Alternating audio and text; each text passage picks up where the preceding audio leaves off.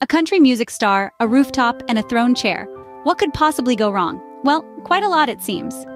Picture this. The heart of Nashville, with all its vibrant energy and country soul, is abuzz with excitement. Chief's Bar, a new hotspot in town owned by none other than Eric Church himself, is celebrating its grand opening. The night is young, the lights are bright, and the music is just right. Among the crowd is a familiar face, a man whose voice has echoed across the radio waves and into the hearts of country music fans, Morgan Wallen. Wallen is known for his soulful tunes and his signature mullet, but tonight, he's about to make headlines for a very different reason. As the night unfolds, the atmosphere grows more electric, the crowd more lively, and Wallen, well, he gets a little more reckless. Now, let's take a moment to set the scene properly. We're on the rooftop of Chief's Bar, a place that's quickly becoming synonymous with good music and great times. The city lights are twinkling below, the music is humming in the background, and the air is filled with the sound of laughter and clinking glasses. It's a typical night on Broadway, until it isn't. In the midst of the revelry, Wallen allegedly picks up a chair. Now, one might think he's just moving it out of the way, or maybe he's had a few too many and needs a moment to sit down. But no, instead he hurls the chair off the rooftop. The chair spirals through the air, a dangerous projectile, landing perilously close to police officers below. What was once a celebration has now escalated into a serious incident with potential legal consequences. The country music star's actions have turned an evening of joy into an event marked by recklessness. And just like that, a seemingly normal night out on Broadway turns into a scene straight out of a Hollywood movie. But the drama didn't end there. No, it was just the beginning. In the blink of an eye, the jovial atmosphere of the night turned palpable with tension. The crowd stood frozen, their eyes wide in shock as the chair flung by country music superstar Morgan Wallen crashed near the unsuspecting police officers below. The sound of the chair hitting the ground echoed through the streets of Broadway, a harsh reminder of the reckless act that had just been committed. The police officers, once caught off guard, were quick to spring into action. Their years of training kicking in, they swiftly secured the scene, ensuring the safety of the bystanders who were still coming to terms with what they had just witnessed. The air was thick with anticipation, everyone holding their breath as they watched the officers make their way towards the rooftop of Chief's Bar. As the police confronted Wallen, their stern faces a stark contrast to his own, the gravity of the situation began to dawn on him. He was promptly arrested, the bright flash of the handcuffs under the city lights signaling the end of his reckless escapade. The charges against him were severe. 3 counts of felony reckless endangerment and 1 count of disorderly conduct, reflecting the potential danger his actions had posed to those below. The crowd watched in silence as Wallen, once the life of the party, was escorted away by the police. The cheers and laughter that had filled the air just moments ago were replaced by a deafening silence, the only sound being the distant hum of the city. The sight of the country music star, known for his catchy tunes and charismatic performances, being taken away in handcuffs was a sight that would be etched in their memories for a long time. As Wallen was taken away in handcuffs, the crowd watched in disbelief. A night to remember, indeed. The consequences of our actions often come back to haunt us, and for Wallen, they came sooner rather than later. The country music scene was abuzz as news of Wallen's arrest spread like wildfire. With charges of felony reckless endangerment and disorderly conduct hanging over his head, the gravity of the situation began to sink in.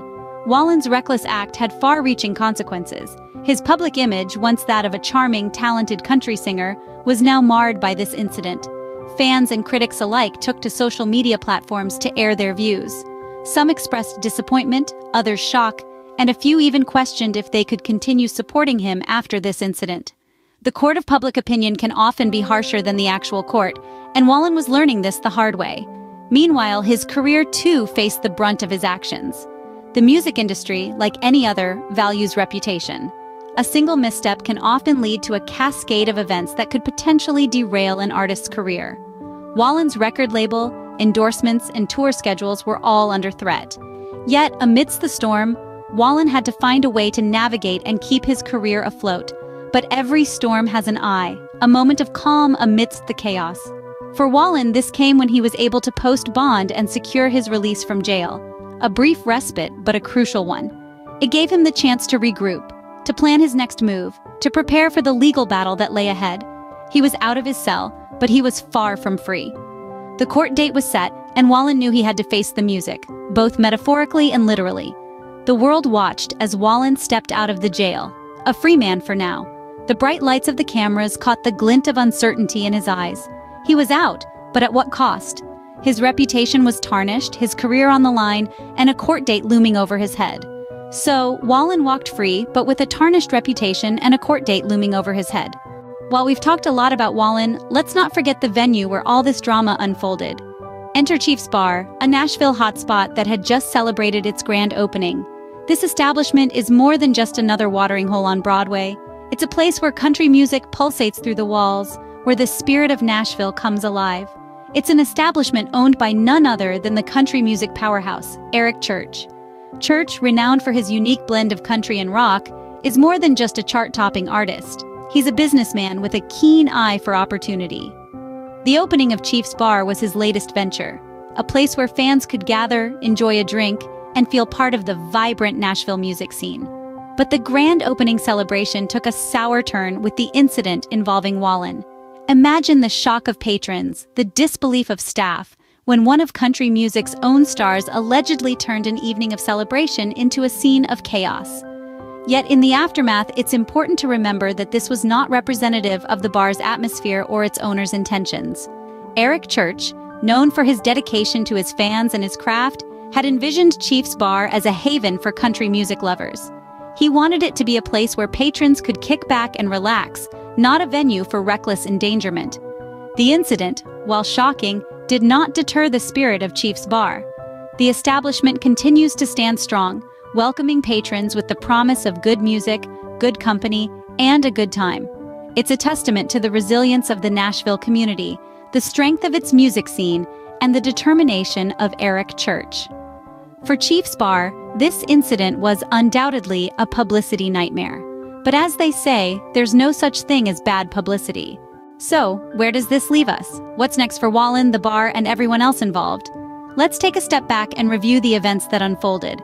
Country music star Morgan Wallen found himself in hot water after a night at Chief's Bar, a Nashville establishment owned by fellow musician Eric Church. The evening took a turn when Wallen allegedly threw a chair from the rooftop, a reckless act that landed perilously close to police officers below. This resulted in his arrest and charges of felony reckless endangerment and disorderly conduct. After posting bond, Wallen was released from jail, leaving a trail of questions and concerns in his wake. This incident, while certainly shocking, has added a layer of controversy to Wallen's already tumultuous career. It's unclear what the future holds for him, but it's safe to say that this event will have a significant impact. As for Chief's Bar, this event has certainly put them in the spotlight. The grand opening celebration was marred by this incident, casting a shadow over what should have been a joyful occasion. The bar's future, much like Wallen's, is now under a cloud of uncertainty. The aftermath of this night is far-reaching, not just for Wallen and Chief's Bar, but for the entire country music community and Nashville's Broadway. This incident has become a part of the city's lore, a story that will be told and retold, serving as a stark reminder of the consequences of reckless behavior. Looking ahead, it's anyone's guess how this will play out. Will Wallen face serious legal consequences? Will this incident affect his career in the long term? And what about Chief's Bar? Will they bounce back from this controversy, or will it leave a lasting stain on their reputation? Only time will tell. One thing is certain, though. This incident will be a part of Nashville's Broadway lore for years to come, and for Morgan Wallen, it's a night he would surely want to forget.